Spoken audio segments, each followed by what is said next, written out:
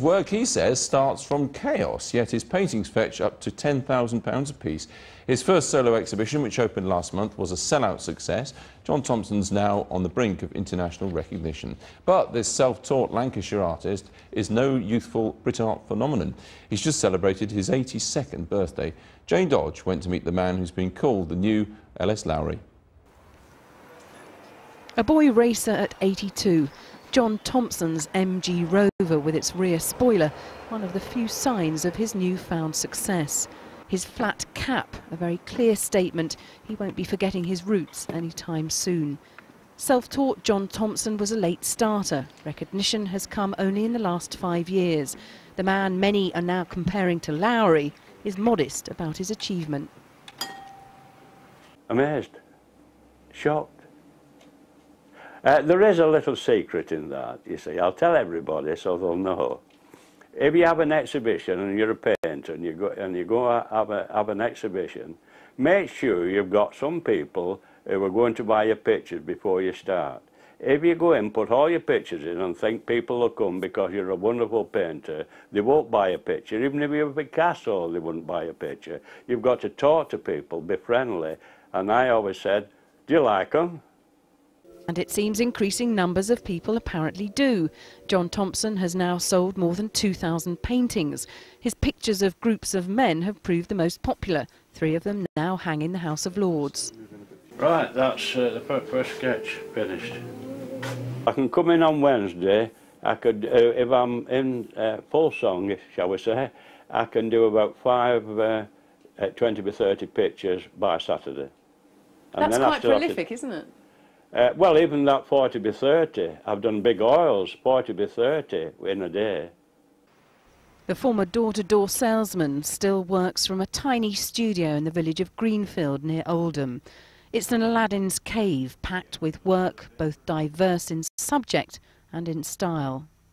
We've just done a very large exhibition to promote the new book that we've produced on him in Manchester. And we had 350 people came to the opening of that exhibition. And we've sold 125 pictures so far. And I don't know anyone who's had that success in Manchester. And people who bought his pictures 10 years ago have seen a tenfold increase in the value of those pictures.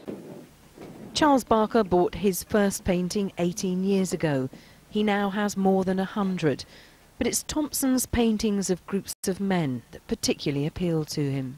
I can remember groups of men like that. I've got a picture that depicts that quite well, and it reminds me as a boy when I used to go and watch men tossing pennies, gambling, before they went home to give the money to their wives.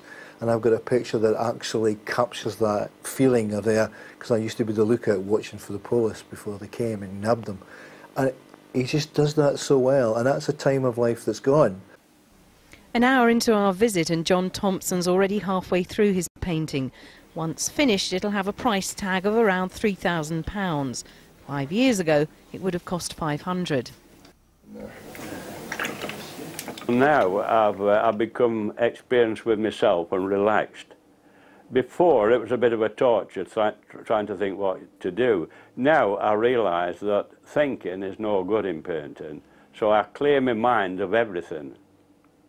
As soon as your mind is clear of anything, then you can start to paint. 2 hours later and the painting's nearly finished. And John Thompson has no plans to slow down.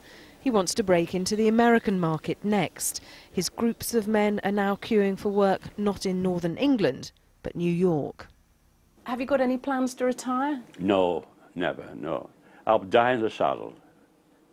With a brush, yeah, that's right. No, you can't. If you stop, you'll last about 12 months, 2 years, and drop dead. Then you'll suddenly fade away very fast. Yeah. Like Lowry, John Thompson has won recognition late in life, but if he cracks America, he'll have achieved what his predecessor never could. John Thompson there, just starting out, and so is more 4 News soon. Sarah.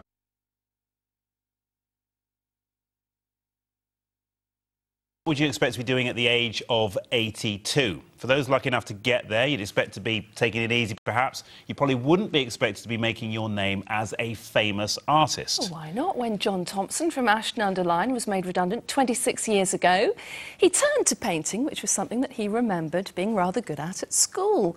He never expected, though, that decades later he might be described as the new L.S. Lowry. He's going to be telling us all about it in a minute after this report from Sarah Elliott.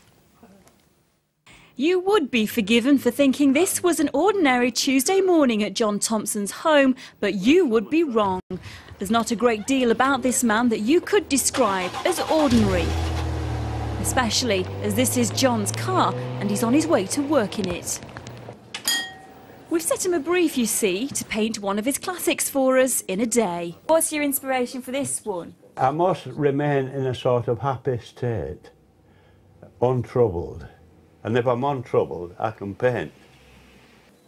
Have you always known that you've got this talent? Yes. Yes. It's only in the last 2 years that John's popularity has rocketed. He's just exhibited in Manchester, with another planned in London later this year. His work is a must on the walls of any avid collector. John's always had a very loyal following in the north. You know, he's probably sold about 2,000 pictures in his life. In 2002, the House of Lords took 3 of his pictures. And as I say, he's now much more of a national figure. Next year, John will exhibit in New York. He's adapted his work for an American audience. If I was doing that as an English scene, or as a northwestern and Manchester scene, then I would change it again, and I wouldn't have that cap. And how does it feel when somebody's willing to pay thousands of pounds for one of your... Well, it happens. If somebody said that 25 years ago, I'd have died on the spot.